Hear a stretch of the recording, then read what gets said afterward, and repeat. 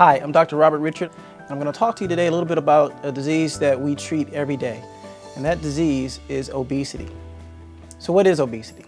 It is a disease of excess amounts of fat stores. This is a multifactorial problem. It is a lifelong condition. It is progressive, potentially life-threatening, and very costly, and it is important that we address this not only in the on an individual basis, but in our society.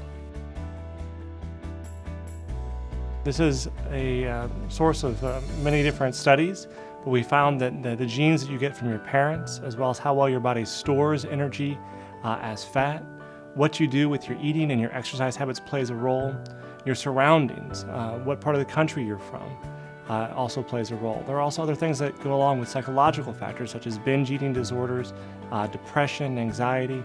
These things all play a role in contributing to the problem of medical obesity.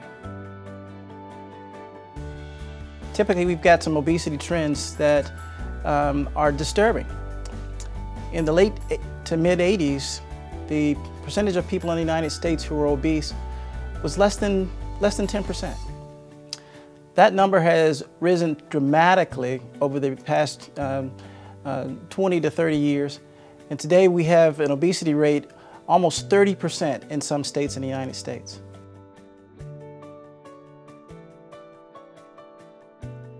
We know there are about 40 or 50 medical problems that are directly attributable to obesity.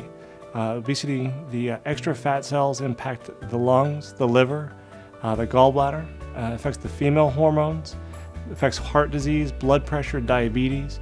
We know that there are cancers that are directly attributable to the obesity epidemic.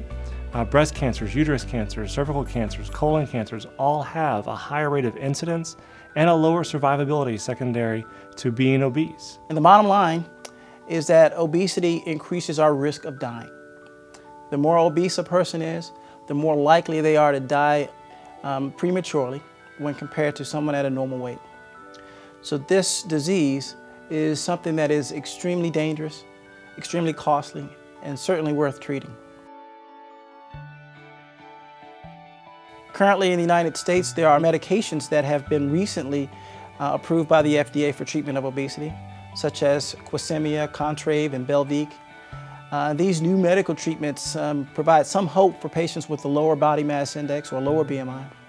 On the horizon are some new non-surgical procedures, such as the intragastric balloon, a gastric sleeve. These procedures can be performed without surgery, and they're intended to have patients lose between 10 and maybe 50 pounds. Some of these procedures are temporary. They have to be removed at 6 months or so. But the future for non-surgical treatment of obesity is pretty bright. One of the most common questions we get about surgical options for a patient is who qualifies for a weight loss surgery, also known as a bariatric surgery. Well, it's important to have a larger BMI, a BMI of 35, with a comorbidity, which is also called a medical problem that goes along with the obesity, or a BMI of 40 without those things. Patients should be healthy enough to undergo major surgery. The patient should have attempted medical weight loss in the past. We don't consider surgical weight loss as a primary option for surgery, but rather for those patients who've made good faith efforts to lose weight through other means. Patients should be without alcohol or drug problems. They should be psychologically stable. We work together with a multidisciplinary team to make sure that your mind, your body, and your spirit are ready for surgery when that time is right. And the patient should also be made aware of the risks and the benefits of the procedure. And for that reason, we have a surgical consultation with one of the surgeons prior to any scheduled surgery. We have a lifelong commitment to our patients. We want to make sure that we are following you for the rest of your life, and that all of our patients preoperatively are committed to lifelong follow-up, lifelong lifestyle changes to make sure that we're not just doing surgery in the short term, but that we're helping you with long-term weight loss and success, not just for days or weeks or months or years, but for decades.